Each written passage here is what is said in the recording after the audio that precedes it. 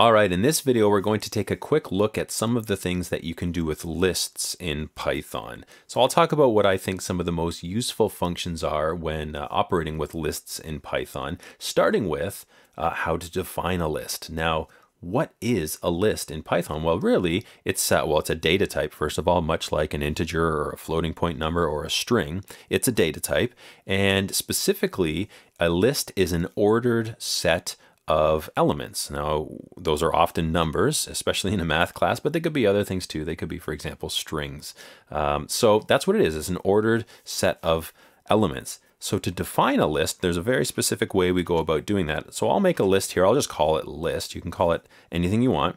We need to use square brackets, and we need to separate the elements in our list using a comma. So for example, just say I had some values I wanted in my list, 5, 9, 4, 8, 3, 2, 6, 7. Good enough. That is the list. And of course, as we can do with the other data types, we can print that. So if I just hit print list and hit run, we should see our list, and there it is.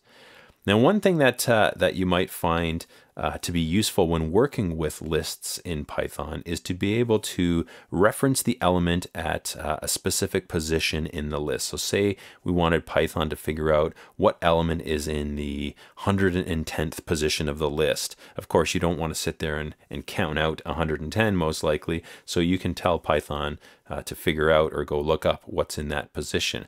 And to do that, we just need to enter some a very simple command here. So for example, I'll call x our desired value here. And let's say we are interested in figuring out what is in the 4th position of our little list here. Now, this is a small list. Of course, we could just look at it and figure out what's in the 4th position. But how could we get Python to figure that out for us, especially if we had a really long list or a list that wasn't right in front of us? So the first thing I need to do is write the name of the list, which is just list in our case, and I need to enter the index of the that corresponds to the position I'm interested in. Now, remember, the first element in a list has an index or a position of 0. So if I'm talking about the 4th element of a list, it will not have an index of 4. It will actually have an index of 3. So there's 0, 1, 2, 3. Okay, so in square brackets, if I put 3, what we're going to get here is x is going to be defined as the element that has an index of 3. So that is the 4th position in this list, which is called list. And I'll just print that so we can see it. So we'll say print x, and we'll see what it gives us. Now we're expecting it to be 8. So let's see what happens. There it is, 8. Okay, so the element with an index of 3, which again is the 4th position in the list because it starts at 0, is 8.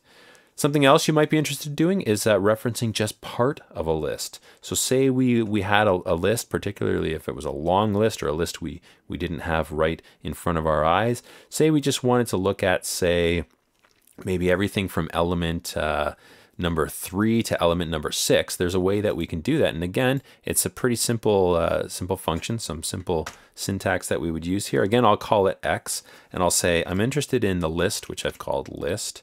Everything from the 3rd position to the 6th. Now we got to remember the 3rd position has an index of 2, and the 6th position has an index of 5. It's always one less than kind of the position, because the 1st position is 0 for the index. And let's print that and see what we get. And surprise, surprise, there it is. We were expecting 4, 8, 3 because that's everything from position, or the 3rd to the 6th position. So index 2 to index 5. It just gives us that piece of the list. Another thing that you might find handy is a function for counting how many elements are in a list. Especially if you have a large list and you don't want to count them out yourself. How can we do that? How can we count the number of elements in a list? Well, we can use a command which is called the length, finding the length of the list. So again, we'll just call this result x, and if we want to find the length or the number of elements in this list here, we simply type len, which is short for length, and then in brackets we put the name of the list we're interested in, which we've called list. So if we print that value here, which is x, we should get 1, 2, 3, 4, 5, 6, 7. We should get 8 because there are 8 elements in that list. Let's see. Boom. There it is. Perhaps you want to count the number of times that an element appears in the list. So let me just delete this, and I'll modify the list a little bit. Let's put some more 4s in here. Maybe I'll put a 4 here, a 4 here, a 4 here. Oops, not a 74.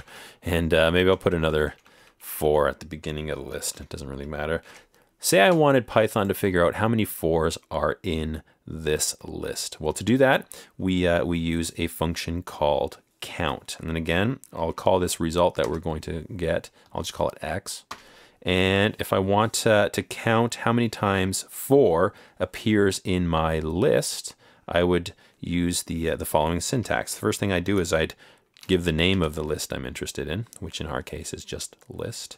And then after a period, I would write or type count, and then what it is that I want to count in brackets. So I want to count how many 4s there are in this list. And then so we can see the result, we'll just print x. So what are we expecting? Well, there's 1, 2, 3, 4. There's 5 4s, so we're expecting a result of 5 here. And there it is, okay? So that could be useful depending on what you're writing a program for. You might want to figure out the first occurrence of an element in a list. So at what index or what position is the first time that something appears in the list? So let's modify our list again. Maybe I'll put a 3 here just for fun. And let's get Python to tell us where the first 3 occurs in this list. Again, we'll call the result x, just to make things easy here. And to figure out where the first 3 appears, we need to type the name of our list, which is list. And then after a period, we want to use the word index. Okay, it's going to tell us the index of the first 3. And we want to know where the first 3 is, so we'll put a 3 in brackets. Let's print that result, which we're calling x, and see what we get. Now, what are we expecting? Well, this is an index of 0 right here. So 0, 1, 2, 3, 4, 5. So although it's the 6th position in the list, it has an index of 5. So we're expecting a result of 5. That's the index of the first 3 in our list. Let's see what we get. Oh, there it is, 5. All right. Very good. Moving forward, perhaps you have a need for appending an element to a list, that is, attaching another element on kind of the end of the list in the last position. And you can do that very easily using the append function. So say we have our list here and we wanted to tag on the number 10 at the end of it. We can do that very easily. And what this function will do is it'll actually take this list and it will update it. So it will still be called list, but it'll have that new number at the end. And to do that, we just say the name of our list, which is list, and we use the function or the command append.